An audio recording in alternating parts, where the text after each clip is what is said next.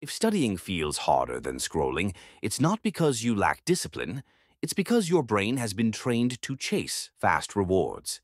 Modern platforms conditioned your attention system to expect stimulation every few seconds. Studying lives on the other end of that spectrum: slow, steady, effort first, reward later. This script isn't about motivation speeches. It's about taking your attention back with psychology, not guilt. You're not fixing yourself. You're recalibrating your brain away from instant dopamine and back toward depth, clarity, and real learning. We're going to reset the reward system, rebuild curiosity, and make focus feel natural again, not forced. Let's get into how to train your mind to crave thinking like it used to crave noise. Let's cut through the self-blame first. Most people don't quit studying because they're lazy. They quit because their brain is doing exactly what it evolved to do: conserve energy and chase efficient reward. When your brain evaluates a task, it doesn't ask, "Is this good for my future?" It asks, "How much effort will this cost right now, and what do I get in return?" That's neural economy.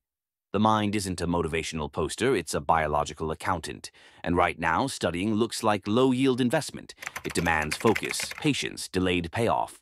Meanwhile, your phone is offering rapid novelty and instant feedback with zero effort. From a cold biological standpoint, your brain isn't betraying you, it's optimizing.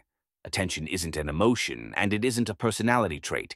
It's a finite metabolic budget. When you feel unmotivated, what's actually happening is that your brain has calculated that conserving mental resources is safer than spending them on slow-burn goals. And if you've spent years feeding it fast stimulation, it has learned that anything slower than a swipe is not worth it.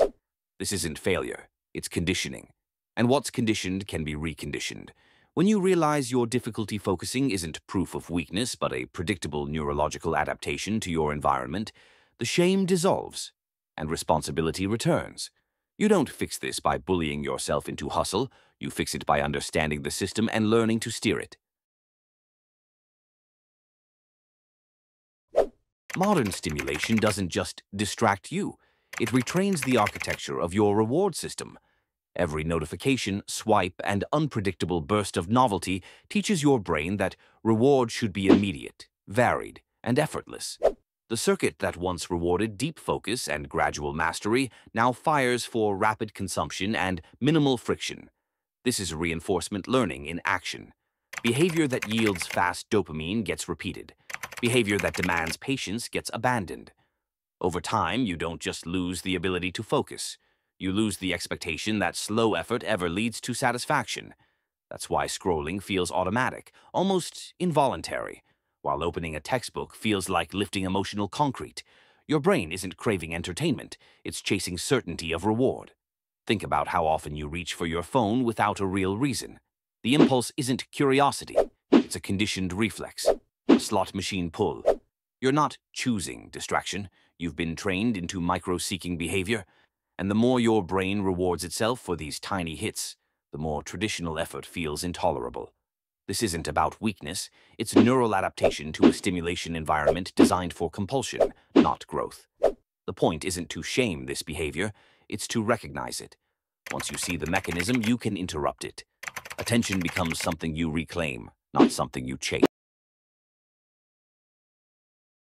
Convenience has a psychological price. When everything is instantly available, your cognitive system loses tolerance for friction. The mind becomes calibrated for speed, novelty, and low effort, not depth. Studying isn't fighting boredom, it's fighting an entire behavioral expectation system shaped by friction-free technology. Cognitive load theory explains why. Thinking consumes metabolic energy. The brain prefers shortcuts. If information is spoon-fed in tiny dopamine-spiced fragments, long-form processing feels like a threat instead of a challenge. That's why you can scroll for hours but feel tired after 10 minutes of concentration. Not tired in the muscles, but in the mechanism that allocates mental resources. Then there's reward prediction error. When the brain expects constant stimulation and doesn't get it, it interprets the absence as discomfort. Silence feels empty. Slow learning feels wrong. You don't dislike studying. You dislike the gap between your current reward baseline and the pace of real understanding. This isn't a moral failure, it's a mismatch between ancient learning machinery and modern stimulation environments. Your mind was built for effortful discovery, not algorithmic spoon-feeding. When you understand that studying feels difficult because the digital world inflated your reward expectations, you stop taking the struggle personally. Difficulty isn't evidence you can't focus. It's evidence your brain remembers how to survive on convenience, and you're teaching it how to live on meaning again. Reclaiming attention isn't about dramatic digital fasts or performing monk cosplay. Radical deprivation usually backfires. The brain rebels, and discipline becomes a temporary performance instead of a sustainable shift. The goal isn't punishment, it's recalibration. Think of this phase like teaching your nervous system to sit in quiet again, without panicking for stimulation. 5 minutes of intentional stillness. Phone-free meals. Short walks where your brain is allowed to get bored. These micro-resets don't feel heroic. They feel inconvenient, slightly uncomfortable, and strangely clarifying. Over time, you build tolerance for effort and silence, the psychological equivalent of reoxygenating muscles after shallow breathing for years. The trick is consistency, not extremism. You're not trying to starve your dopamine system, you're trying to reintroduce nuance to it. Instead of letting algorithms decide your emotional tempo, you create pockets of intentional slowness where thought has room to form. Silence stops feeling threatening and starts feeling like a clean mental canvas. Boredom shifts from discomfort to signal, a sign your brain is shedding old reflexes and relearning how to generate interest internally, not outsource it to flashing screens. Gradually, your brain remembers how to pay attention without entertainment scaffolding. You aren't depriving yourself, you're detoxing from artificial urgency and returning to a natural tempo where thought can stretch instead of sprint. You can't muscle your way into sustained focus. You reward your way into it. Studying becomes easier when it feels meaningful, not obligatory. Replace the mental script from, "I have to learn this," to, "I get to unpack how this works." Curiosity is dopamine's long-term sibling, slower, deeper, but far more stable. Break content into digestible victories. A concept mastered, a question answered, a connection made. Use active recall. Explain ideas out loud. Draw mental maps. These are not study hacks. They are reinforcement loops. When learning feels like discovering rather than enduring, motivation shifts from external pressure to internal momentum. And there's a psychological elegance here. Every time you understand something, you gain a tiny piece of control over reality. Knowledge is orientation. It shrinks uncertainty. It makes the world less chaotic and yourself less reactive. That satisfaction, the quiet click of comprehension, becomes a reward far more grounding than any notification ping. Studying stops being a chore you escape from and becomes a space where you sharpen perception. The reward is no longer a break. The reward becomes the understanding itself. 6.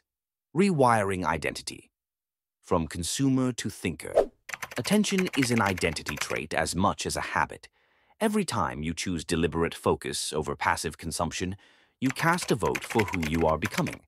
You stop being just a participant in the digital feed and start becoming someone who can generate, understand, and question. The tone here isn't ego or superiority, it's quiet sovereignty. You turn studying into self-definition. I think deeply. I learn by choice. I value understanding the world is becoming more distracted by the minute. Depth is rebellion. Thought is advantage.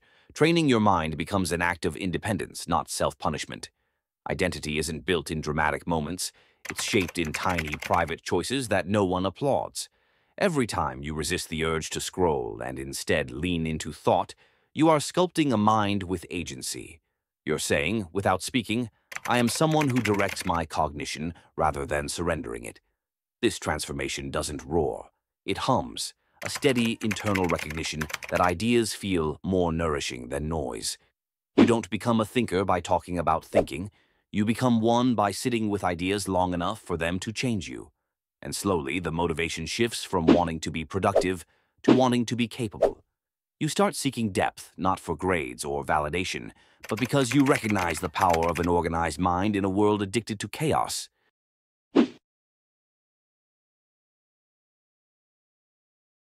There comes a point where concentration stops feeling like effort and starts feeling like strength. The noise dulls, the internal urgency fades. Reading feels immersive instead of heavy. You catch yourself reaching for a book instead of a feed, not from discipline but from appetite. That doesn't happen overnight, and it doesn't come with fanfare. It arrives quietly, like clarity settling into a once crowded room. This is the psychological pivot. Studying is no longer a task, but a way of existing that feels clean, controlled, and deeply self-directed. You don't chase stimulus anymore. You choose it. Focus becomes freedom, and distraction feels like a downgrade. When this shift happens, it feels less like you're trying to control your mind and more like your mind has finally aligned with you. Stillness becomes a resource, not a punishment. Work feels like presence, not strain. You begin to crave depth because it feels stable, expansive, and empowering, like you're building internal architecture instead of collecting mental crumbs. This isn't a motivational high. It's a baseline upgrade. The world doesn't suddenly get quieter. You get stronger. And once you taste that kind of clarity, chaos feels cheap. The shift, when focus feels like power. If you've made it this far, it already tells me something about you. Most people tap out when the conversation leaves instant tips and enters the territory of thinking, rewiring, and actually taking ownership of their mind. You didn't. This phase, the part after awareness, is where most transformation fails. Not because people don't want change, but because they don't have a system to guide it. They try to wrestle discipline out of thin air. They try to fight coding, studying, identity, emotions, habits, dreams, and the digital world with raw willpower alone. You don't need to fight harder, you need better tools. I built something for people like you, the ones who feel too much, think too deeply, and refuse to sleepwalk through life. It's called Control Alt Grow. It's not a motivational speech ebook, it's a field manual for breaking the dopamine scroll feedback loop, rebuilding discipline and clarity, understanding your subconscious, not just manifesting around it, turning emotions into signal instead of chaos, navigating modern traps, perfection, comparison, performative productivity, using your mind, identity, and dreams as tools, not mysteries, learning time control and internal stillness. It's for students, builders, deep feelers, overthinkers, anyone who wants control, not numbness, protocols, not cliches, clarity, not noise. If this video helped you, tell me what part hit you most in the comments. I actually read them. And if you want to go deeper, the link to the ebook is in the description. Check it out quietly. No pressure. You're already doing the work by watching, by thinking, by choosing depth over distraction. Sometimes all it takes to shift a life is one decision. I'm not mentally outsourcing anymore. Stay curious, stay sharp, and keep building the mind you'll have to live with forever.